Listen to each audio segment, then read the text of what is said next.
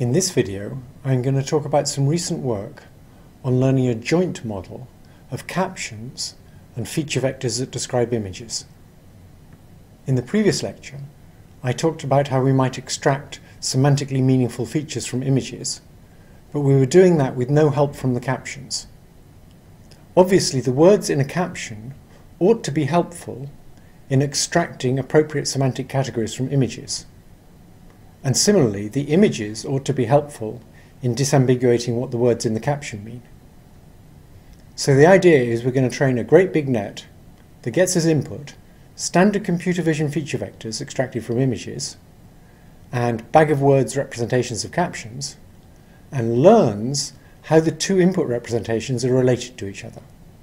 At the end of the video, I'll show you a movie of the final network using words to create feature vectors for images, and then showing you the closest image in its database, and also using images to create bags of words. I'm now going to describe some work by Nitish Srivastava, who's one of the TAs for this course, and Ruslan Salakutinov, that will appear shortly. The goal is to build a joint density model of captions and of images, except that the images are represented by the features standardly used in computer vision, rather than by the raw pixels. This needs a lot more computation than building a joint density model of labels and digit images, which is what we saw earlier in the course. So what they did was they first trained a multi-layer model of images alone. That is, it's really a multi-layer model of the features they extracted from images using the standard computer vision features. Then separately, they train a multi-layer model of the word count vectors from the captions. Once they've trained both of those models, they add a new top layer that's connected to the top layers of both of the individual models. After that, they use further joint training of the whole system so that each modality can improve the earlier layers of the other modality. Instead of using a deep belief net, which is what you might expect, they used a deep Boltzmann machine, where there's symmetric connections between all pairs of layers. The further joint training of the whole deep Boltzmann machine is then what allows each modality to change the feature detectors in the early layers of the other modality. That's the reason they used a deep Boltzmann machine. They could have also used a deep belief net and done generative fine-tuning with contrastive wake sleep, but the fine-tuning algorithm for deep Boltzmann machines may well work better. This leaves the question of how they pre-trained the hidden layers of a deep Boltzmann machine. Because what we've seen so far in the course is that if you train a stack of restricted Boltzmann machines and you combine them together into a single composite model, what you get is a deep belief net, not a deep Boltzmann machine. So I'm now going to explain how, despite what I said earlier in the course, you can actually pre-train a stack of restricted Boltzmann machines in such a way that you can then combine them to make a deep Boltzmann machine. The trick is that the top and the bottom restricted Boltzmann machines in the stack have to be trained with weights that are twice as big in one direction as the other. So the bottom Boltzmann machine that looks at the visible units is trained with the bottom-up weights being twice as big as the top-down weights. Apart from that, the weights are symmetrical, so this is what I call scale symmetrical. But the bottom-up weights are always twice as big as their top-down counterparts. This can be justified, and I'll show you the justification in a little while. The next restricted Boltzmann machine in the stack is trained with symmetrical weights. I've called them 2W here rather than W, for reasons you'll see later. We can keep training with restricted Boltzmann machines like that, with genuinely symmetrical weights, but then the top one in the stack has to be trained with the bottom-up weights being half of the top-down weights.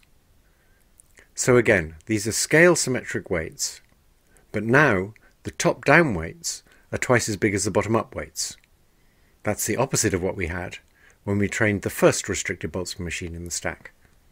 After having trained these three restricted Boltzmann machines, we can then combine them to make a composite model, and the composite model looks like this.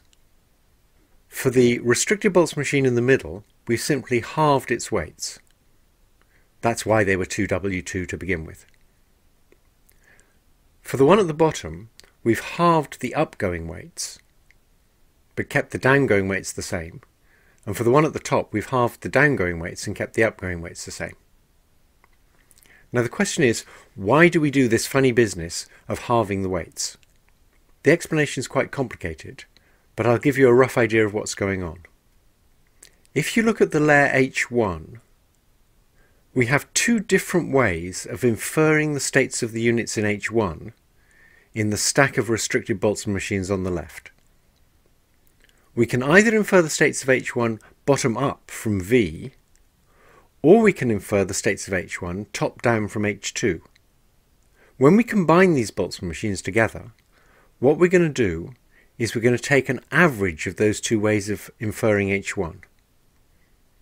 And to take a geometric average, what we need to do is halve the weights. So we're going to use half of what the bottom-up model says, so that's half of 2W1, and we're going to use half of what the top-down model says, that's half of 2W2. And if you look at the deep Boltzmann machine on the right, that's exactly what's being used to infer the state of H1. In other words, if you're given the states in H2 and you're given the states in V, those are the weights you'll use for inferring the state of H1. The reason we need to halve the weights is so that we don't double count. You see, in the Boltzmann machine on the right, the state of H2 already depends on V. At least it does after we've done some settling down in the Boltzmann machine. So if we were to use the bottom-up input coming from the first restricted Boltzmann machine in the stack, and we used the top-down input coming from the second Boltzmann machine in the stack, we'd be counting the evidence twice, because we'd be inferring H1 from V, and we'd also be inferring it from H2, which itself depends on V. In order not to double count the evidence, we have to halve the weights. That's a very high level, and perhaps not totally clear description of why we have to halve the weights. If you want to know the mathematical details, you can go and read the paper. But that's what's going on, and that's why we need to halve the weights, so that the intermediate layers can be doing geometric averaging of the two different models of that layer from the two different restricted Boltzmann machines in the original stack.